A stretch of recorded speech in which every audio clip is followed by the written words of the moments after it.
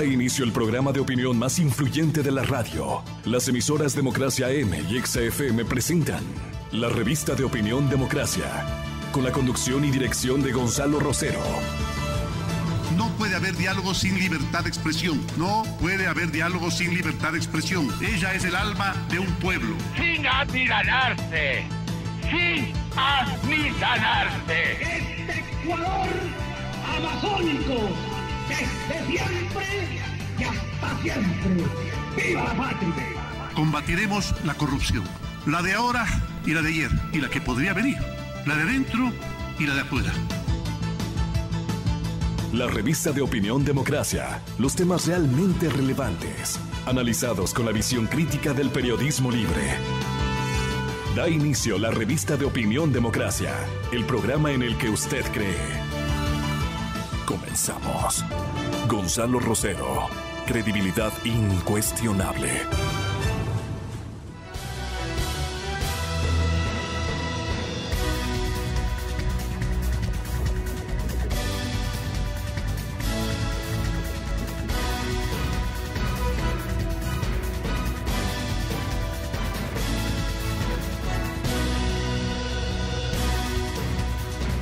Buenos días amigos, estamos iniciando este trabajo del día martes 18 de junio, ¿sí? Martes 18 de junio del 2019 y Gonzalo Rosero no nos acompaña en estos días, vamos a trabajar también en las mañanas. Estarán con nosotros el doctor Jorge Benavides, decano de la Facultad de Jurisprudencia de la Universidad de la UTE.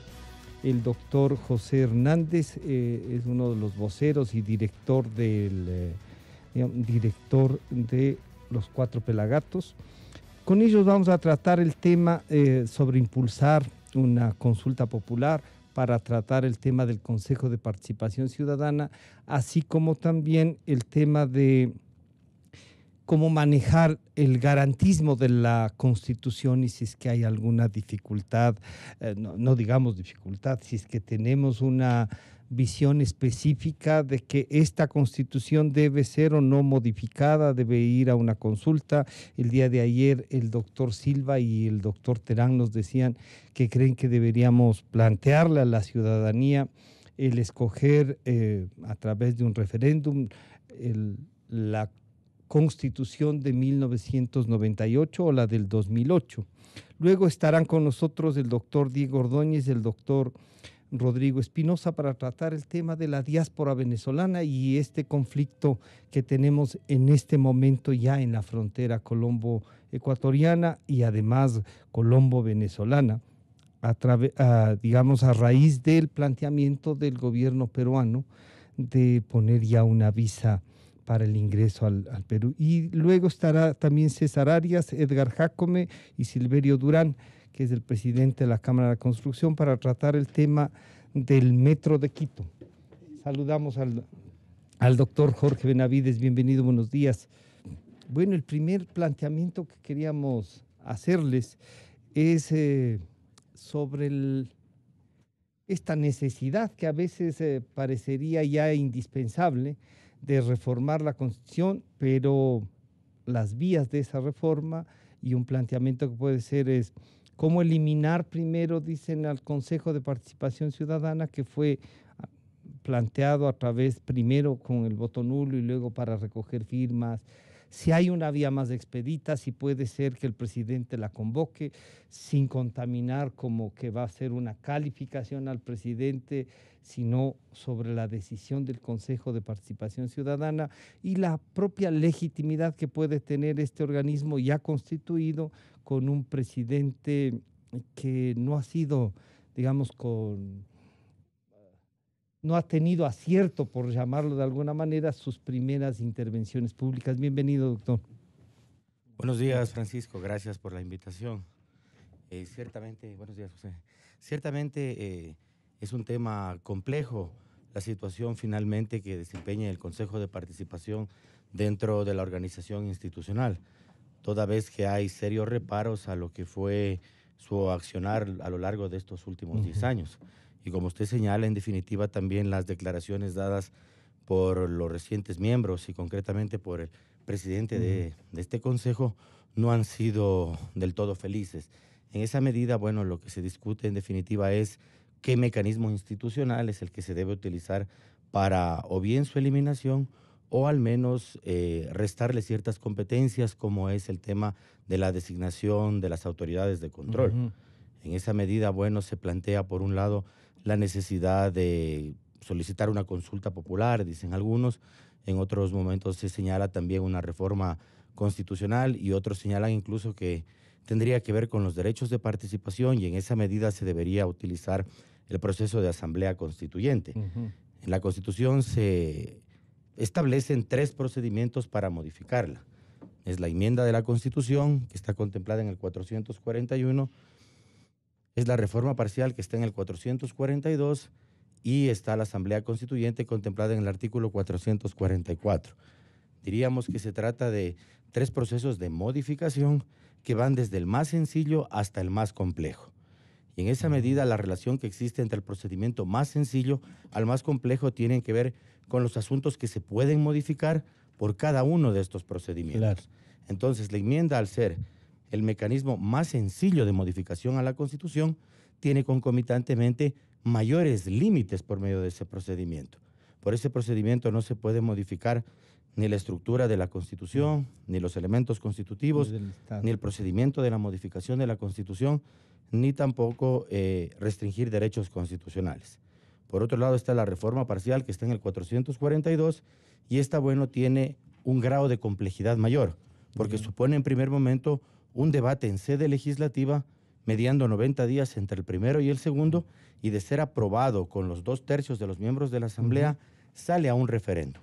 Es decir, en el procedimiento segundo, que es la reforma parcial. Es una especie de mixta. Exactamente. Y por eso tiene algunas cosas interesantes desde el punto de vista de la deliberación, porque por un lado supone, como señalo, una deliberación en sede parlamentaria y luego finalmente son los ciudadanos popular, los que tienen que tomar la decisión final si se aprueba o no el cambio. Y por último está, bueno, la Asamblea Constituyente, que aparece como el mecanismo más rígido de todos. En esa medida, una Asamblea Constituyente solo puede ser convocada mediante una consulta popular. Y esa consulta popular, bueno, debe ser aprobada por la mayoría de votos absolutos. Luego se instauraría la Asamblea Constituyente, electos sus miembros por parte del cuerpo electoral. Y bueno, tendría como objetivo, no sé, la potencial modificación de los procedimientos de reforma, así como se dice, bueno, se discute si podría restringir o no derechos. Hay limitaciones dadas por el derecho internacional que vinculan a los estados. Pero diríamos que de ese escenario, de esos 3 procedimientos, considero que el mecanismo adecuado sería la reforma parcial establecida en el 442. No sería una simple consulta, porque la consulta popular en la modalidad de referéndum, cuando se trata de introducir cambios normativos directos a la Constitución. O sea, proponer un texto alternativo al que existe. Es un procedimiento transversal, porque la consulta en modalidad de referéndum está tanto en la enmienda como en la reforma parcial y como en la Asamblea Constituyente. No es solo un mecanismo. En los 3 casos necesitan. Claro, en la enmienda necesita referéndum cuando es de iniciativa de los ciudadanos o del presidente. Cuando es de iniciativa de la Asamblea, solamente se trata dentro de la Asamblea. Sino que las limitaciones, como digo, para modificar el Consejo de Participación vía el procedimiento más sencillo, que es la enmienda, me parece que no respeta los límites constitucionales. Y en parte los grandes problemas que tenemos precisamente es porque las decisiones políticas no necesariamente van de acuerdo a lo que establecen las disposiciones constitucionales. Precisamente por eso resultan políticas. Claro, y la reforma constitucional sin duda es un tema de juego político por excelencia, porque finalmente lo que se discute es convocar a los ciudadanos, utilizar un mecanismo extraordinario para modificar cuestiones esenciales del texto constitucional. La reforma de la Constitución supone siempre una discusión de tipo político que, bueno, se transmite finalmente en los mecanismos jurídicos establecidos en el ordenamiento. Claro. Bienvenido, José Hernández. Bueno, como que dejaron varios candados para que esto no pueda funcionar. Y encima de los candados que se pusieron, el presidente nos convocó a una consulta donde había que elegir directamente. Un grupo de ciudadanos dijeron, vean, no hay que elegirlos, veamos la forma. De todas maneras hubo una minoría. Este consejo que está electo no representa ni el 10% de la votación de los ecuatorianos, o sea, carece de representatividad, diríamos ahí, pero está electo. Y de lo que nos dice el doctor Benavides, los 3 mecanismos posibles para reformar, enmendar o cambiar la Constitución toman su tiempo y pasan por recoger firmas o pasan porque el presidente la convoque. Políticamente, ¿cómo se puede manejar? ¿Cuál es la lectura que da el doctor José Hernández? Bienvenido, buenos días. Gracias, Francisco. Buenos días también a Jorge, a todos sus oyentes, y gracias por la invitación. Sí, me parece que justamente el presidente de la República cometió un error, y eso se previno, ¿no es verdad? Se previno. Muchas voces hubo, incluidas las nuestras, para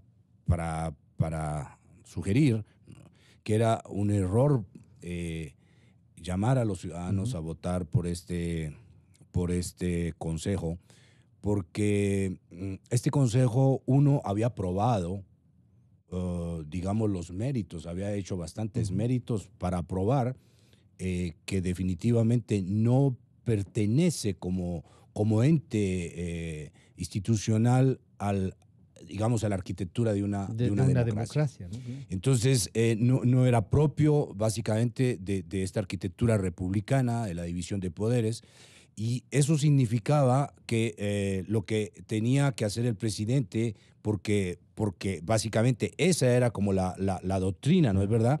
Lo que tenía este poder es que desaparecer. Entonces, finalmente el presidente optó por llamar a los ciudadanos a una consulta, a una elección, perdón, y esta elección, bueno, ya hemos visto, 42% de ciudadanos dijeron estar en desacuerdo, o votaron nulo, o votaron, o se abstuvieron, y eso significaba que tenemos el ciudadano presidente de este consejo tiene el 9% de votos. Esa es la realidad. Entonces, si se pone 9% versus los ciudadanos que se opusieron, tenemos ahí una disonancia bastante grande. ¿Cuál es en este momento, cuál puede ser la salida? Bueno, lo que se están barajando básicamente son 2 salidas, ¿no? Que una es básicamente mirar, y eso lo tendrá que calificar la Corte Constitucional. Entonces, ¿cuál es la salida? Bueno, la salida va a ser, básicamente en este momento hay 2, es la una que se puede trabajar en la Asamblea Nacional, vía enmienda, y la otra, eso sí la Corte califica que puede ser ese cambio constitucional por enmienda, o definitivamente recoger firmas, que es en lo que propuso, entre otros en el foro de 4 pelagatos, lo propuso el expresidente, el extinto Julio César Trujillo, y eso lo mantiene el comité institucional. Que él lo había convocado, ¿no? Que ha convocado, lo mantiene ahí.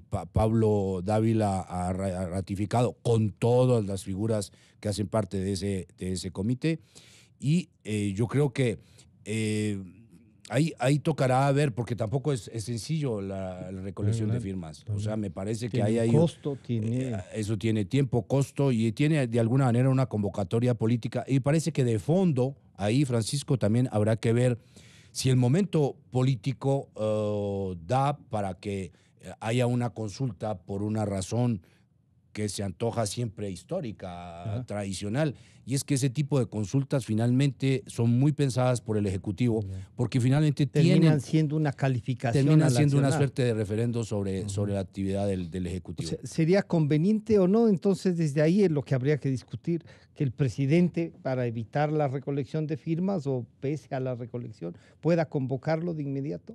Podría ser, pero podría ser. Ahora, eso tiene otro corolario que creo que hay que traer a esta mesa, y es que definitivamente cambiar ese consejo significa que esas atribuciones se le tiene que pasar a alguien.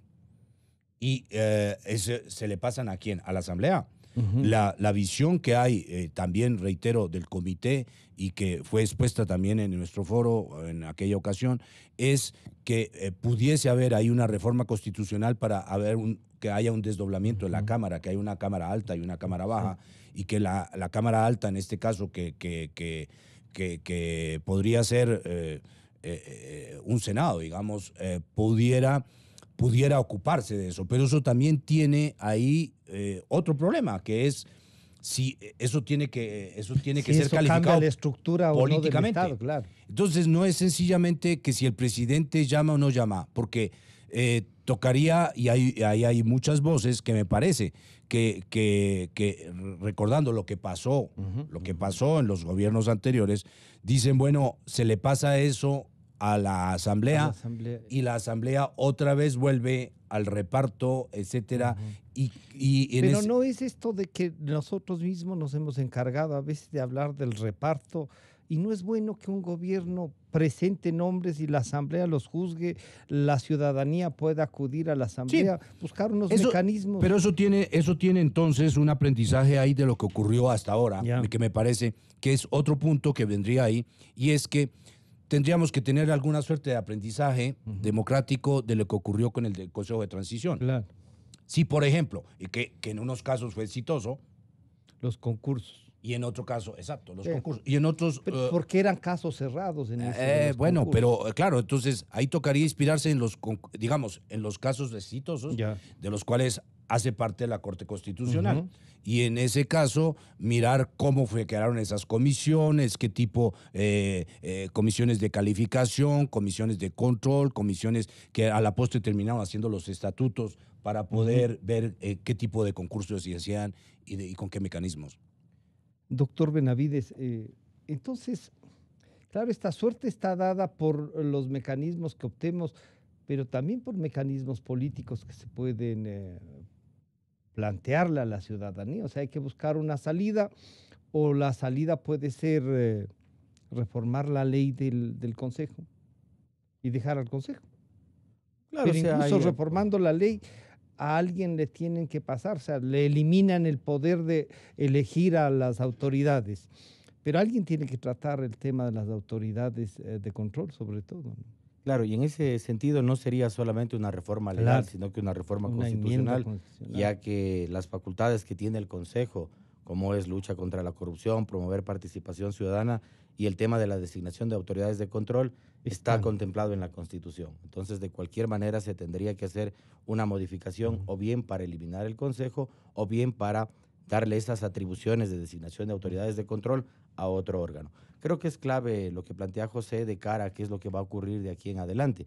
Bueno, las iniciativas están planteadas. Por un lado, suena que podría ser por parte de la función ejecutiva. Hay un proyecto de enmienda constitucional también presentado por una bancada en la Asamblea Nacional, que me parece que es interesante desde la perspectiva de que se lo quiere procesar vía reforma parcial, esto es por este trámite que supone deliberación parlamentaria y luego ratificación ciudadana en las urnas, pero en el sentido de eliminar esta facultad de designación de las autoridades de control.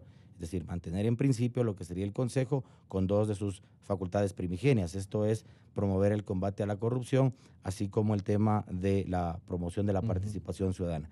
Creo que en cualquiera de esos escenarios, o puede ser también una iniciativa ciudadana, para ver cuál de estos mecanismos se quiera implementar, pero en cualquier caso, como se ha observado, tiene que la Corte Constitucional determinar en lo que se llama el dictamen de vía cuál de las vías que está planteando la persona o el grupo de personas que está sugiriendo esta iniciativa es el mecanismo adecuado con la Constitución. O sea, necesariamente se requiere que la Corte Constitucional de este dictamen de vía, de esta luz verde para decir, bueno, efectivamente esta iniciativa se enmarca dentro de lo que establece la Constitución, los procedimientos y los límites. Me parece que volver a la Asamblea Nacional, cierto que genera esta discusión, porque bueno, parece que hace 10 años ya se lo discutía, hace 20 años también, cada proceso constituyente, que en Ecuador son cada 10, 20 años, estos 40 años de democracia, 2019, 3 textos constitucionales, y parece que cada década tenemos una fuerte discusión respecto a la necesidad. 3 y 2 reformas, ¿no? Claro, 3 textos tenemos y 2 tres reformas intermedias. Tres constituciones con varios procesos de reforma, en los años 90, la del 78, así es, en el 98, y luego esta constitución que ha tenido ya 3 modificaciones con 10 años de vigencia. Entonces, lo que se discute es, bueno, qué tan conveniente o no el retornar esta facultad a la Asamblea Nacional. Por un lado, se discute la posibilidad de implementar un Senado. Habría que ver qué viabilidad podría tener este órgano, un órgano legislativo bicameral, tomando en cuenta de que primordialmente se suele contemplar esta bicameralidad cuando se trata de estados federales en forma de organización territorial. Bueno, también existen unos estados unitarios, por supuesto, que tienen Senado, pero tienen como otras facultades, ¿no es cierto?, que la creación de la ley sea hecha de la mejor manera, porque supone que analizan lo que se ha hecho por la Cámara Senado Baja. está como más reposado. Exacto, y tienen otro tipo de requisitos incluso para llegar. Y bueno, tienen esta cuestión del nombramiento de las altas autoridades. Pero creo que retornar el nombramiento a las asambleas, parlamentos, congresos, no es una mala idea. ¿En qué sentido? En que finalmente tratando de hacer un análisis institucional adecuado y un compromiso de los actores políticos, como ocurre en otras realidades. En otras realidades, por pensar, no sé, en Colombia son electos por el Parlamento finalmente, pero claro, los grupos políticos mandan a sus mejores nombres cuando tienen que... No importa si son políticos, claro, sino que sean personas calificadas. Personas calificadas. Y que sean capaces incluso de decir no. Así es, en experiencias sudamericanas de países exitosos, si uno ve, los altos tribunales siempre son electos por los congresos, por los parlamentos. No hay y solicitando cuestiones como mayorías calificadas, por ejemplo, para que sea tan alto el consenso alrededor de un nombre, para que necesariamente, bueno, tenga la quiesencia de los votos que se necesita. Podría buscarse cuestiones intermedias. Usar para que lo que decía José, los concursos para que lleguen al Senado o a la Asamblea, porque esto ya del Senado me parece que hay que hacer una reforma más profunda. Claro, ¿no? pero se podría pensar, como señala José, claro, una idea intermedia, tal vez discutir previamente determinados perfiles para que finalmente sea el Pleno el que los elige. Y en esa cuestión también, bueno, tiene sinderesis con el hecho de que a los titulares de altas funciones que son electos por la Asamblea, finalmente también tienen la posibilidad de enjuiciarlos políticamente. Hoy en día hay órganos como la famosa Corte Constitucional, que no es objeto de control político por parte de la Asamblea. Y en un Estado de Derecho es muy complejo sostener que exista un órgano que se autodepure. Es muy complicado, dada la realidad nacional de una serie de circunstancias. Entonces, lo importante será que se debata y se guarde lealtad para los procedimientos y los límites establecidos en la Constitución, y que no sea una modificación que surja coyunturalmente, como ocurrió cuando se hizo en el 2018 para elegir a los miembros del Consejo vía consulta popular. Plantearon una elección. Porque claro, eso en definitiva no guarda correspondencia con lo que estableció el constituyente respecto a la forma de designación de los miembros del Consejo. Era un mecanismo, como dicen las actas de la propia constituyente, alternativo a la democracia liberal representativa. En ese consejo iban a estar representados los miembros de organizaciones sociales, de corporaciones. Entonces el arreglo fue peor que la enfermedad. Entonces, en cualquier caso, la iniciativa próxima, que se debe asumir ciertamente, porque considero que el Consejo de Participación no es viable, como se señala en esta mesa, dentro de un mecanismo de democracia participativa, sí, pero principalmente representativa, como ocurre en cualquier parte del mundo, la existencia de este poder. José, alguna gente decía, no, aquí había una intencionalidad. Cuando nos propusieron elegir había una intencionalidad que era buscar gente a la que se le pueda controlar. Y entonces se constituye un consejo de gente que no representa y que le pueden decir mañana, vea, mañana, tenga cuidado, hay otros que están diciendo que no representan, así es que hay una visión de políticos interesados en que permanezca este consejo y que quieren usarlo para su beneficio, o sea, para que llegue a la presidencia, cualquier sector que sea, debe resultar cómodo el poder controlar pues un órgano de esta naturaleza, ¿no? Aparentemente sí, porque, y esto se vio cuando hubo el debate de justo en la elección pasada, y muchas voces sostuvimos que había que votar nulo. Por una razón, porque si ese órgano no hacía parte de la estructura de la arquitectura republicana, pues tendría que desaparecer. Claro. O sea, doctrinariamente era... Pero estábamos frente a una realidad, y la realidad es que estaba convocada la elección. Estaba convocada para elegir los miembros de ese consejo. Frente a eso, ¿cuál era la alternativa? Si se votaba por ellos masivamente, se les iba de nuevo a legitimar. Entonces, había, digamos, en la política pública había solo una salida, que era decir, entonces, anulemos el voto para que lleguen con el mínimo y que toda la sociedad, estructuralmente, institucionalmente, llegue ya a la conclusión de que ese consejo está tan venido a menos que definitivamente por alguna vía tiene que desaparecer. Pero en ese momento, Francisco, como tú lo anotas, hubo partidos y hubo líderes políticos que llamaron y que hicieron lista, hicieron sus pollas y llamaron a votar. Sí. ¿Por qué? O sea, entonces sí hay la presunción, basado en ese hecho, de que hay personas que se dicen demócratas, pero que estaban pensando en cómo tener una mayoría ahí. Ajá. ¿Para qué? Para tener autoridades nombradas. Para hacer lo que hizo el otro señor.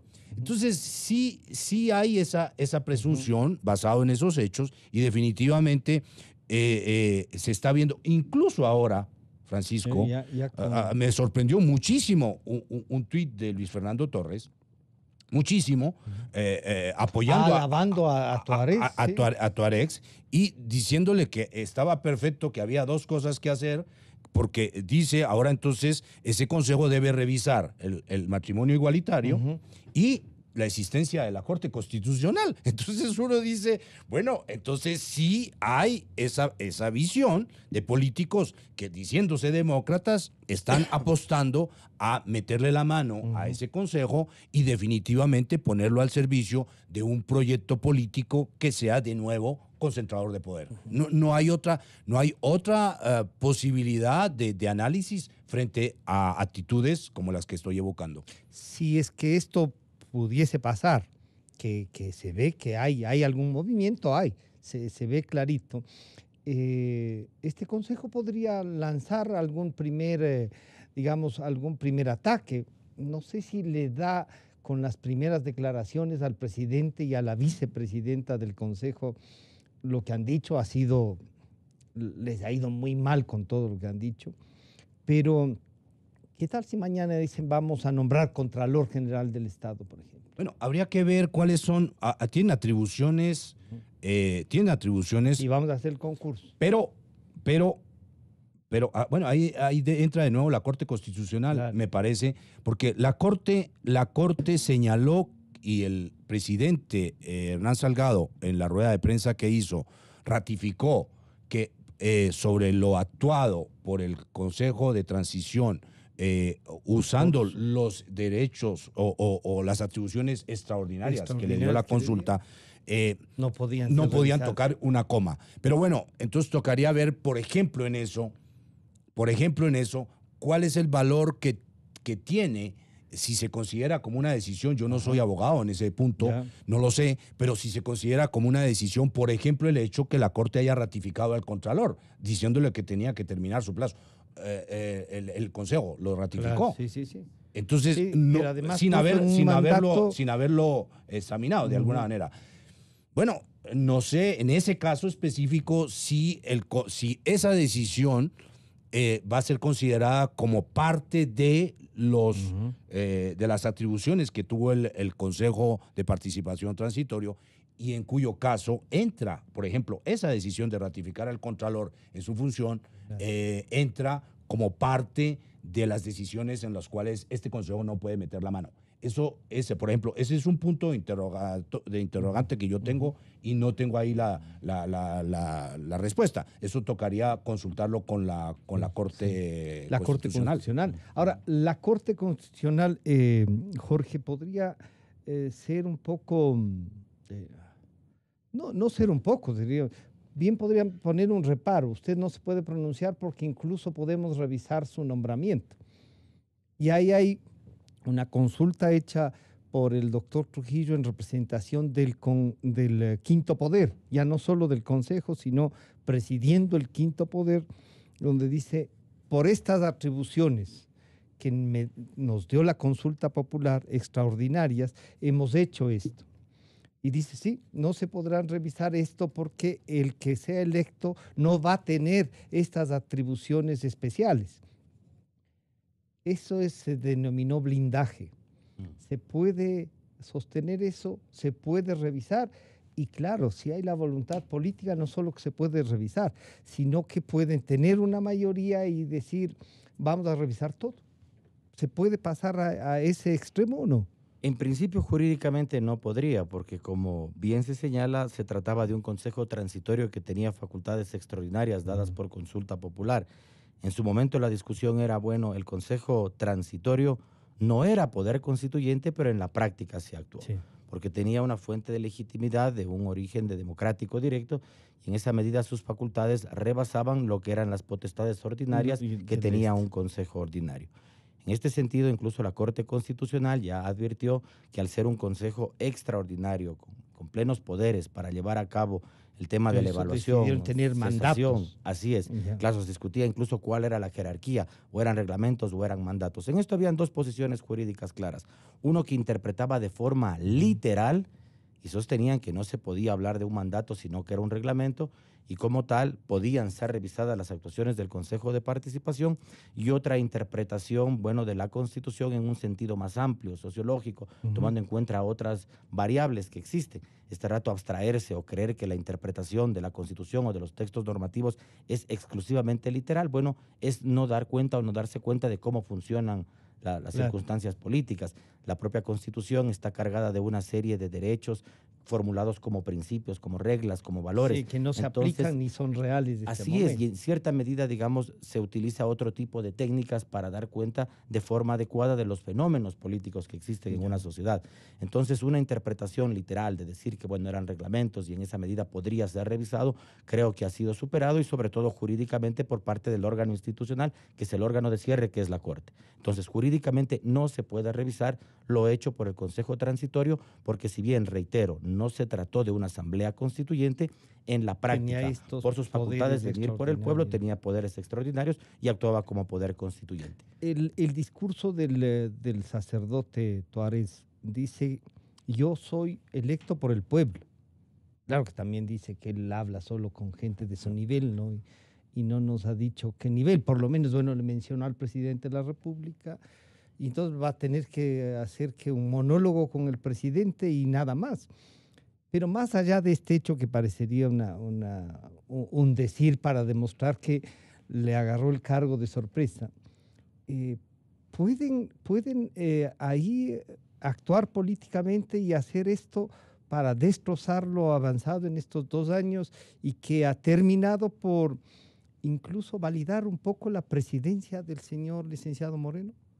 Bueno, jurídicamente no podrían hacerlo. Usted dice no. Porque incluso, claro, si van en contra de un mandato o de una resolución dada por la Corte Constitucional, esos son de obligatorio cumplimiento, y el funcionario que no se acoja, bueno, puede ser incluso destituido. O sea, no existe jurídicamente la posibilidad Corte podría destituir a los miembros del Consejo. Lo que pasa es que se debe actuar conforme a lo que establecen las sentencias y resoluciones. Y la autoridad pública que no cumpla con lo que da una sentencia, una resolución de la Corte Constitucional, bueno, está incumpliendo algo decidido por un órgano que es el máximo de control de constitucionalidad. Y en ese sentido, si se opone, bueno, podría estar inmerso incluso en una potencial destitución por no cumplir lo que ha dicho la Corte Constitucional. Entonces, en términos jurídicos, diríamos que no existe esa posibilidad de revisar. Pero bueno, en las circunstancias políticas es otro tema, que puedan querer hacer o no, pero bueno, sería un tema que actuarían más allá de las atribuciones que tienen como un consejo ordinario. En este momento, bueno, la discusión que planteaba José es interesante. Bueno, en definitiva, podrían nombrar un contralor por medio de un concurso. Que es un poco ahí Claro, me parece que en ese sentido es compleja la situación. Público. Porque claro, el Consejo de Participación, lo más sano hubiera sido que lleve adelante el transitorio, la evaluación y el correspondiente concurso. Finalmente no se hizo así, bueno, se lo dejó en funciones hasta que se nombre al titular. Claro, y eso, bueno, sí me parece que es complicada esa situación, y potencialmente sí podría ser llamado a un concurso para nombrar al titular. Si eso se acopla o no, o se acoge dentro del mandato, habría que decidir. Porque claro, la interpretación que hace la Corte Constitucional, modestamente yo considero que viene dado a partir de cuáles fueron las facultades otorgadas por el pueblo a este Consejo Transitorio. Y entre otras cosas se señalaba la evaluación, potencial cesación y el organizar los concursos para dejar a los miembros definitivos de las autoridades de control. Entonces, el tema esto de la Contraloría es bastante discutible jurídicamente, si se ve beneficiado o no por lo que dijo la Corte. Y no sería un blindaje, sino que en definitiva es cerrar un proceso que nació de manera extraordinaria y finalmente darle, bueno, el cierre jurídico para que no se pueda discutir nuevamente sobre eso, otorgando ¿qué a la sociedad? En definitiva, certeza y seguridad jurídica. José, entonces lo que se ha hecho es cerrar un proceso, pero claro, pueden decir ahí, por ejemplo, hay que nombrar al defensor público. Hay Sí. que hacer un proceso. Bueno, O sea, pero ese y sí quedó abierto. Ese quedó abierto. Ese quedó abierto. Ese Lo quedaría que pasa ahí. es que con la Contraloría sí hubo una decisión. sí hubo del una Consejo, decisión que que está era un escrita poco- y que el Consejo en ese momento dijo queda ratificado en su cargo hasta cumplir con su periodo. Entonces, me refiero a que a esa decisión, pero claro, Jorge tiene razón porque también tiene razón porque en la aplicación parte de del lo papel de extraordinario. ellos era evaluar a las autoridades y en el caso del Contralor no lo hicieron. No lo hicieron, eso es manifiesto. Ahora, me parece que ahí hay, Francisco, tú dijiste algo importante que era, a ver, también se puede mirar si el señor presidente del nuevo consejo está en el cargo debido o no. Ahora, no sé qué pasó con el artículo 21 de la Ley Orgánica del Consejo de Participación Ciudadana y Control Social, que en forma explícita dice que no pueden ser elegidos representantes religiosos a esa función. Y lo dice en forma explícita. Es decir, el artículo 21 dice prohibiciones. No podrán ser designados ni desempeñar como consejeros o consejeras. ¿Quiénes? 2 puntos. Y en el número 10 dice, sean miembros de las Fuerzas Armadas y de la Policía Nacional en servicio activo o representantes de cultos religiosos. O sea, es explícito que en la ley orgánica del Consejo de Participación Ciudadana, esta persona no debiera estar en ese cargo. El señor Tuárez no debiera estar en ese cargo. Él es que se sepa. Sacerdote. Él es sacerdote. Es sacerdote suspendido ahora por no obedecer justamente. Pero es sacerdote. Claro. Entonces, él es un representante de un culto religioso. Entonces, está en forma explícita dicho. No sé por qué está en el cargo el señor. Y me parece que en efecto ahí hay un debate que creo que está cuajando en el sentido de decir, bueno, este personaje, ¿no es cierto?, exótico, lo que se quiera, pero claro, no se puede venir a jugar con las instituciones de esa forma. Es decir, este país ha pagado muy caro, me parece, Francisco, todo este juego con las instituciones, que las instituciones terminan pareciéndose a las personas que tienen el poder, no al revés. Claro. Las personas tienen que adecuarse a las instituciones y plegarse a las instituciones. Esa es la democracia. Claro. Y resulta que aquí es al revés, es decir, terminamos con instituciones absolutamente curiosas, ¿no? En las cuales los representantes de las instituciones son tan folclóricos como el que han propuesto. Sí, entonces, y yo quisiera hacer ahí una diferencia. Fíjate tú, Hernán Salgado votó en contra del matrimonio igualitario, pero cuando sale en la rueda de prensa lo defiende como que hubiera votado a favor. Y eso es lo obvio, porque él es el presidente institucional. Claro. Entonces, él da una imagen de una persona sobria, seria y absolutamente apegada a su rol. Y eso es un rol institucional. Bueno, el otro señor da la impresión que eso es un folclore, esa institución me parece que se ha granjeado con creces. Sí. El hecho de que el país tenga que pensar qué hacer con ese poder ahora sí en forma en serio. O sea, ese poder como está no puede seguir así. Porque primero, eso fue el bodrio mayor del correísmo. Segundo, ese fue el instrumento para concentrar el poder. Y tercero, me parece que ese consejo lo que hizo fue facultar al poder anterior para que haya toda la corrupción de la cual estamos hablando. Porque precisamente nombró autoridades que nunca ejercieron su verdadero papel. Y que tenían más de 100 o 100%, ¿no? En calificaciones organizadas por ellos mismos. Fíjate tú que no recuerdo ahora el año, quisiera no ser infiel a la fecha, pero cuando llegó el señor Chiriboga, que todavía era embajador en España, todo el país sabía que él iba a ser el próximo fiscal. ¿No recordamos eso? Sí, claro. Había un titular que decía, llegó el próximo fiscal. Claro, y entonces eso da cuenta de la idea que ya teníamos de lo que iban a hacer esos concursos y de lo que iba a hacer ese poder. Y eso, en efecto, y cuando uno ve el concurso del procurador, se ve al procurador y 2 funcionarios de la procuraduría, dependiendo de él en la lista para concursar y ganar, ¿no es cierto? O que el excontralor tenga 102 sobre 100. Entonces, claro, eso era lo que querían, ¿no?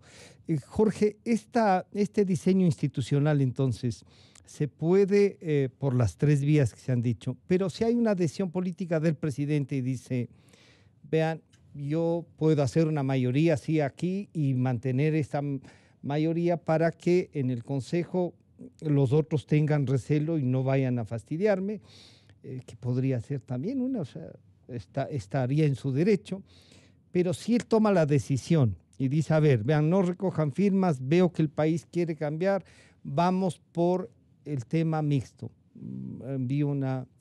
¿Qué tiempo nos toma? Bueno, una iniciativa de reforma constitucional presentada por el presidente sería... O como enmienda.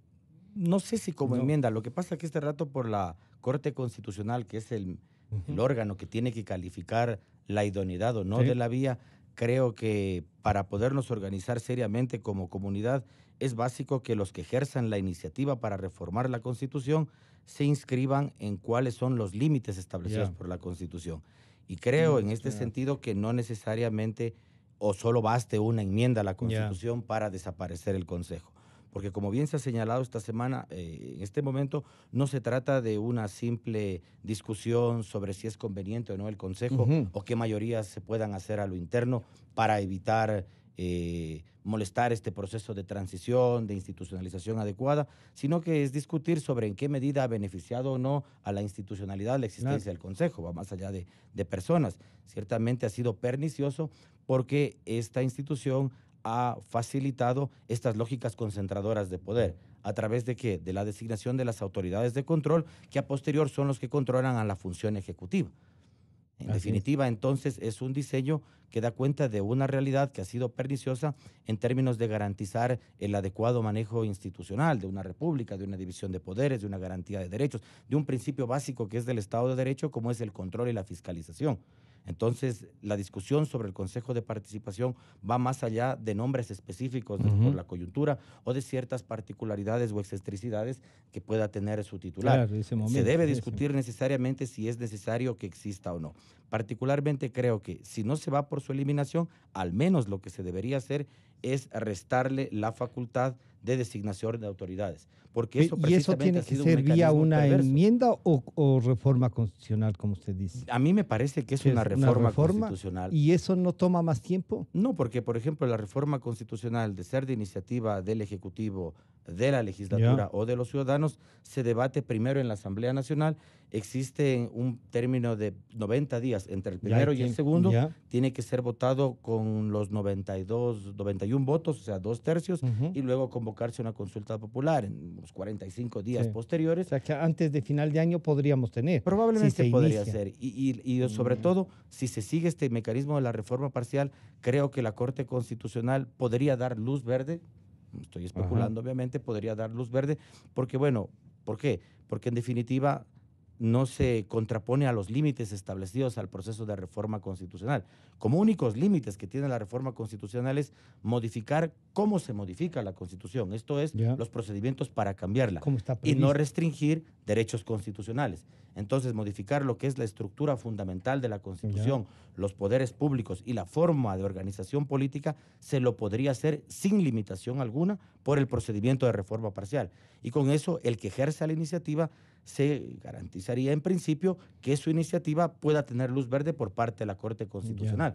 Porque ¿qué ocurre? Si lo mandan probablemente por una iniciativa que no es el mecanismo que respeta los límites establecidos en la Constitución, la Corte le diga, está muy bien su iniciativa, pero la vía que usted está sugiriendo no es la adecuada conforme al texto constitucional. Entonces, ver todas esas cuestiones para que finalmente pueda prosperar la iniciativa. José, o sea, en el marco de la Constitución tiene que haber una adhesión política. ¿Te animarías a pensar que hay a más de este sector ya que fue proclamado por el propio doctor Trujillo para decirles, vean, vamos a trabajar en esto y acompáñenme? Y dijeron, sí, le vamos a acompañar. ¿Se podría alcanzar algo más rápido que eso políticamente o sientes en esa visión aguda que tienes, sientes que aquí hay intereses que no van a permitir que pases? O sea, más rápido, creo que Jorge ha sido claro en cuanto a los tiempos y a las vías. tras la calificación que dé la Corte, A la pregunta que haga, tras la vía que trace la Corte, porque es la Corte la que tiene que trazar la vía de cómo y del mecanismo, y eso conlleva unos tiempos y un proceso. Así que, no, me parece que el juego político de esto, me parece que eso no está ganado políticamente. Me parece que los que quieren hacer ese cambio, me parece que, por ejemplo, dentro de la Asamblea lo veo muy difícil. ¿Por qué? 91. Porque veo que hay intereses, los socialcristianos no los veo animados a hacer esto. Guillermo Lasso ha ratificado que es indispensable hacer eso. Que quiere hacer y que podría perfectamente podría unirse llegar a tener 70. a recoger, pero él sí se ha apuntado incluso a recoger firmas, que ya lo había propuesto al presidente Trujillo, pero parece que no está ganado. Y la otra inquietud es, ¿cuánto quiere el presidente que se haga ese cambio? ¿Cuánto quiere y qué capacidad de convocatoria tiene el gobierno? Es decir, en un momento dado, ¿le conviene al gobierno hacer esto o no le conviene? Políticamente estoy hablando. Sí. No lo sé, porque me parece que el presidente... nosotros hemos sido muy críticos de este gobierno en cuanto a su capacidad política y en cuanto a su iniciativa política. Me parece que ha ganado algo de iniciativa, pero el presidente siempre se ha apuntado a todas las citas políticas en su gobierno tarde. Yeah. Este es un presidente que llega tarde a las citas, y por culpa de él. Porque este cambio tenía que haber sido hecho apenas llegó. Apenas llegó. Tenía el fervor ciudadano, tenía la transición, etcétera. No lo hizo. Ni siquiera lo convocó cuando tenía... para seguir flotando. Sí, o sea, me parece que ha habido tanta maldad para el país. Es un gobierno muy timorato en tema político. Y parece que el presidente nunca vio que su debilidad podía ser una fortaleza política, precisamente porque no tenía nada que perder.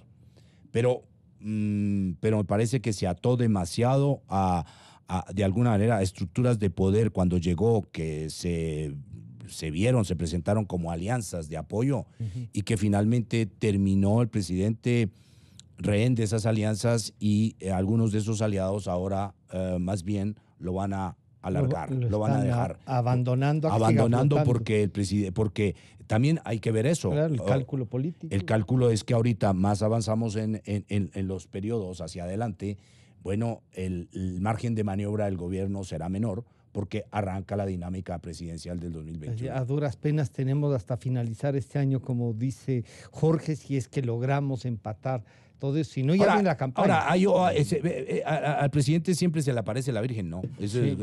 O sea, por ejemplo, ahorita hay otra coyuntura. El sacerdote Tuárez le está dando, pero es decir, bastante oxígeno al presidente, le echó gasolina otra vez al motor del presidente para volver a que haya una iniciativa, por ejemplo, de parte del Ejecutivo en torno a ese poder, que no solamente institucionalmente sobra, sino que además la forma en cómo los miembros que llegaron ahí quieren hacer con ese poder, y resulta que finalmente es tan folclórico que me parece que sobra la institución y termina sobrando también, este grupo de de personas. Es curioso que la actuación de Tuareg le esté facilitando, esté abriendo de nuevo una posibilidad ante el país, políticamente, a la Asamblea o al presidente o a los ciudadanos, para que prescindamos de ese poder. Ahora, en esa misma línea, una opción para una enmienda, digamos, el procedimiento más sencillo, podría buscarse siempre y cuando no suponga la eliminación del Consejo, sino que restarle la atribución de designación de autoridades. Por ejemplo, tomando en consideración... Decirle que exista. Claro, o sea, no desaparecería al Consejo, pero se le quitaría esa función. Y podría tener algún asidero jurídico si se coge de los propios dictámenes que dio dado por la Corte Constitucional en el año 2011. Por ejemplo, recordar cuando se hizo el tema del Consejo de la Judicatura Transitorio. En ese momento se avaló la enmienda que fue aprobada por consulta popular allá en el año 2011, sosteniendo que, entre otras cosas, no suponía la eliminación de la función, sino que simplemente se trataba de dar otra estructura del Consejo de la Judicatura. En ese sentido, puede ser una interpretación. Claro, o sea, se podrían coger de esto, bueno, y señalar que podría discutirse la vía de enmienda. Si fuera una enmienda de iniciativa del presidente, tendría dos caminos. O bien enviar a la Asamblea Nacional para que se debata igual en dos debates, mediando un año entre el primero y el segundo, teniendo 91 votos, o enviar vía consulta popular, modalidad de referéndum. Que eso sí podría hacerse como se hizo, reitero, en el año 2011. Y en eso se le podría quitar la designación de autoridades de control. Y teniendo como fundamento lo que dijo la Corte Constitucional allá por el año 2011, de que esto suponía simplemente restarle ciertas atribuciones, pero no eliminar la institución. Por otro lado, también hay que tener en consideración de que no sé si la Corte Constitucional actual siga aquellas decisiones dadas por la Corte pasada. ¿En qué sentido? Si que podría cambiar optar la jurisprudencia. Exactamente. Podría cambiar el presidente dando buenas razones, discutiendo que incluso, entre otras cosas, en ese momento la Corte fue muy confusa respecto a manejar como términos intercambiables lo que es estructura del Estado con lo que es estructura de la Constitución. La estructura de la Constitución es el paraguas y la estructura del Estado está dentro de ese paraguas. La estructura del Estado, bueno, si es una forma unitaria o es federal, si tiene una modalidad de gobierno presidencial o semipresidencial. Pero eso ya no se va a discutir, sino solamente esta parte de que no es una estructura, sino de las atribuciones que va a tener alguien. Pero claro, ahí la gran incógnita es determinar si la Corte Constitucional actual acogería ese precedente dado previamente por la Corte Constitucional o entraría a discutirlo. Entonces, claro, ahí estamos también ante momentos de carácter extraordinario, porque finalmente la Corte Constitucional decide en derecho, sí, pero al final decide disputas de corte político. Y en eso se discuten una serie de circunstancias. Claro, lo que decía José, esta también es una decisión política, ¿no? Y que debería fundamentarse en eso. Muchísimas gracias por acompañarnos y esperemos a que lo que ustedes nos han dicho se discuta y se tome una decisión lo más rápido posible. Han estado con nosotros José Hernández y Jorge Benavides con el tema del Consejo, las reformas y lo que se puede hacer políticamente.